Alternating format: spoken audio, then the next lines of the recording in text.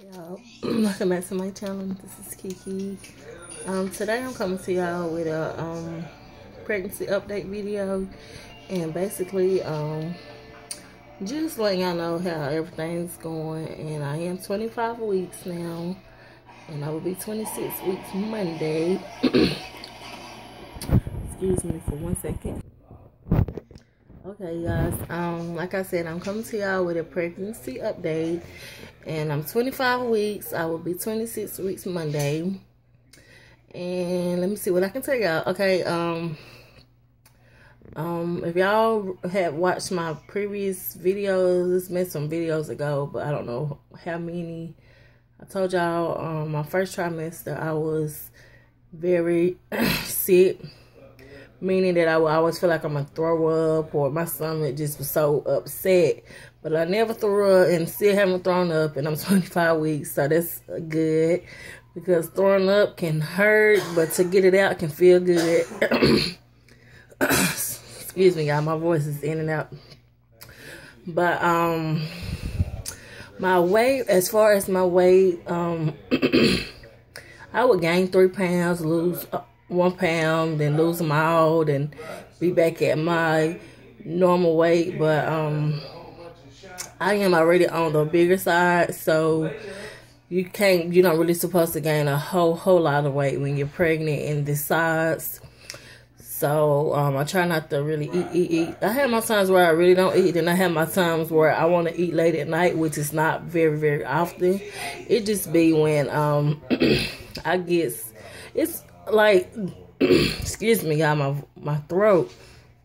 Only time I really eat late at night if I done ate around 6 or 6:30 or 7, and then around 10 I'm back hungry. 9:30, 10 I'm back hungry. My stomach be growling. I be like, Lord, I need to get up and eat. I don't really be hungry. It just be, I guess, the pregnancy, because my stomach, I feel like I have not ate at all.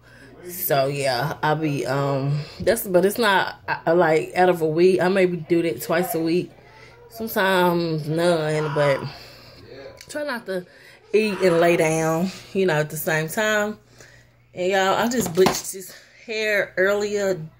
This was my all black Brazilian all black hair. I don't know if I talked about this hair before, but I done had this hair for like over a year. But I bleached the bottom to like this light color, and the top portion to like a dark, like 33 color. And I'd use a 20 volume developer. So yeah. And I got my sideway part.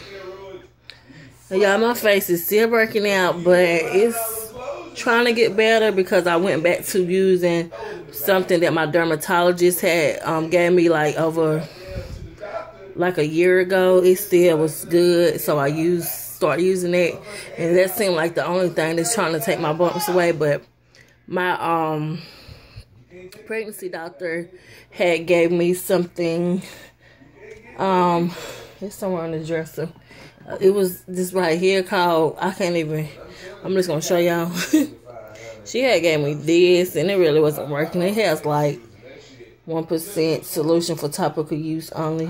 It has like alcohol in it, and it wasn't working. Which when I read the instructions, it said it don't take away the bumps. It just try to stop them from forming, like you can see. And I'm using natural light from my window. But yeah, okay. And y'all that don't know, which y'all should know, I'm having a girl, and I will be revealing her name when I have my baby. I know the name, but I'm gonna wait on that. But I'm so ready for this to be over with, because one thing that is going on with me that I never ever discovered being pregnant, this is my 3rd child, and I haven't had a baby in 7 years.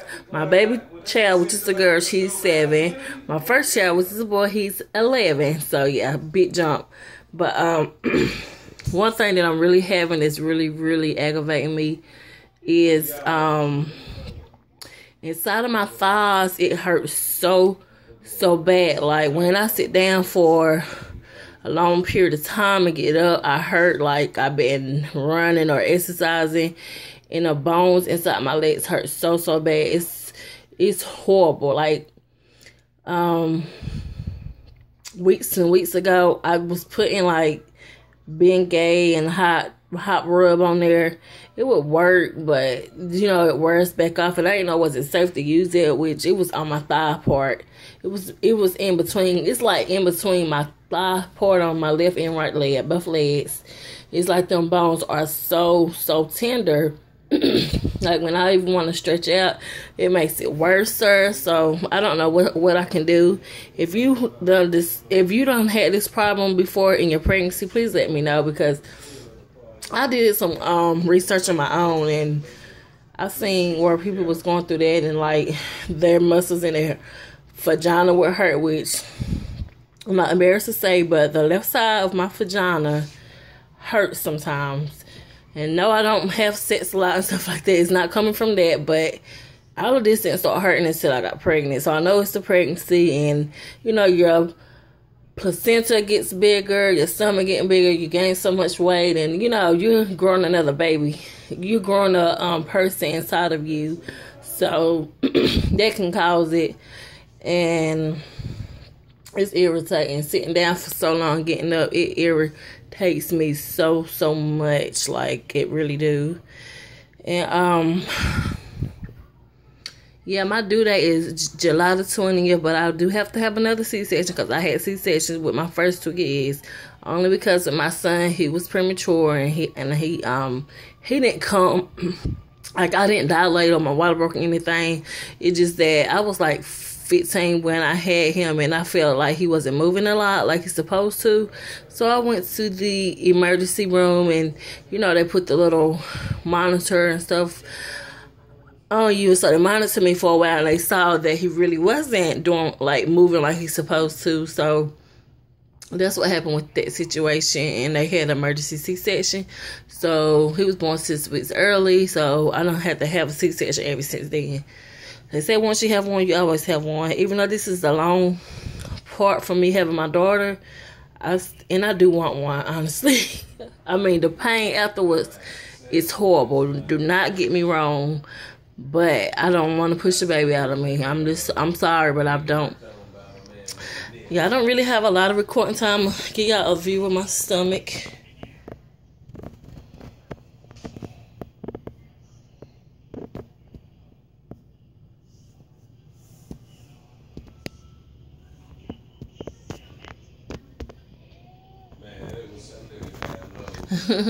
So yeah, I'm getting out there. A lot of people's like, you do all in July, you're not gonna make it. I don't want to hear that. I'm gonna make it, trust me. But yeah, you guys, that's all I could tell y'all right now. If you have any questions, feel free to let me know or ask me. And I do take prenatal vitamins. I do miss them sometimes, but the majority of my pregnancy, I've been taking them. And I was taking vitamin D, some calcium pills for my bones and stuff, but I stopped taking those because my doctor told me to take them, but I stopped taking them. But yeah, you guys, if you have any questions, feel free to ask me. And I'm Kiki, if I didn't say that at the beginning of this video. And thank y'all for tuning in to another video. May y'all have a blessed Saturday. I'm trying to find me something to do. I want to go out of town or somewhere, shopping, anything. But talk to y'all in another video. Bye.